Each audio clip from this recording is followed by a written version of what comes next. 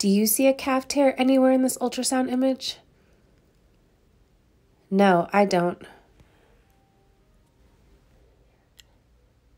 That's because it was compressed.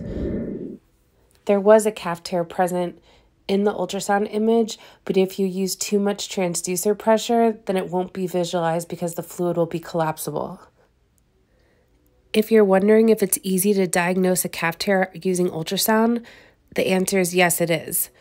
This is one of the MSK ultrasound exams that you can master in no time.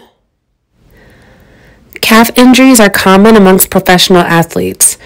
A calf muscle rupture can result in significant pain, limping, and swelling in the lower leg. Proper diagnosis of this injury in the calf is essential to providing appropriate treatment, leading to full recovery in athletes. Diagnosing this injury on ultrasound can be relatively easy with the proper training.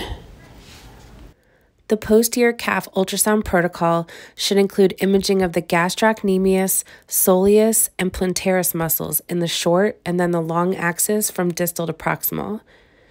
In the images you're looking at in this example, I focused on the medial gastroc because that's where the tear was, but I just wanted you to know that you should image all the muscles during your exam.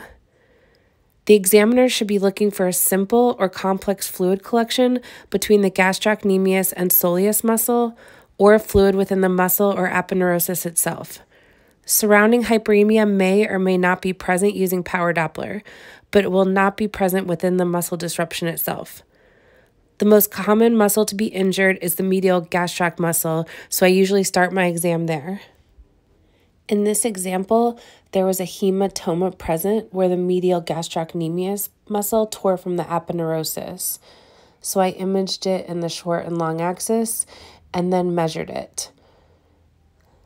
As I mentioned in the initial images, you have to use really light pressure for visualization of this tear.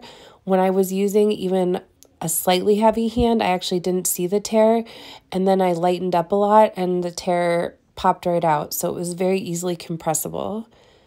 If you're a team doctor or sports trainer looking to perform sideline ultrasound imaging live during the game, then please check out the sports brochure and training options on my website, www.learnmsksano.com.